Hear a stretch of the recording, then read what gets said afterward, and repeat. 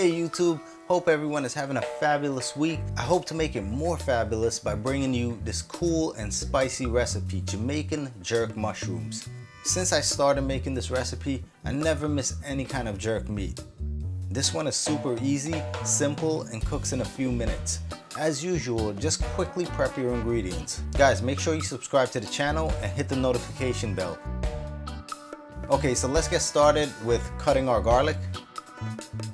This doesn't require too much seasoning because the jerk seasoning covers most of our flavor. For the seasoning, I'll be using the brand Walker's Wood traditional Jamaican jerk seasoning.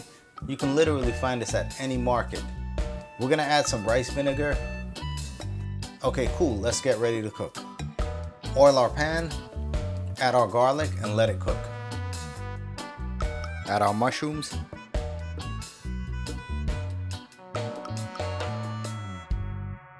Add half teaspoon thyme. Let's add our rice vinegar, some smoked paprika. I like to let it steam and cook for a few minutes and then throw in the jerk seasoning. I'm using an extra spicy seasoning.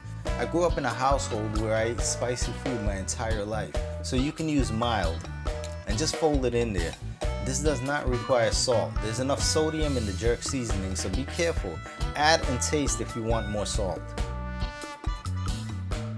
I'm gonna cover it for a few minutes and we should be all good.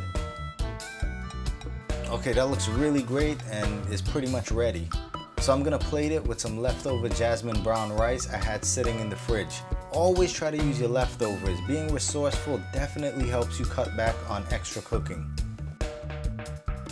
Wow, this looks pretty amazing and the flavors go really well with our aromatic jasmine rice.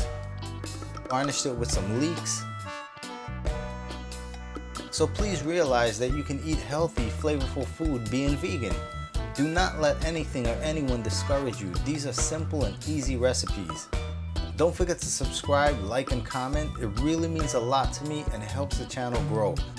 Thanks for watching and I'll catch you next time.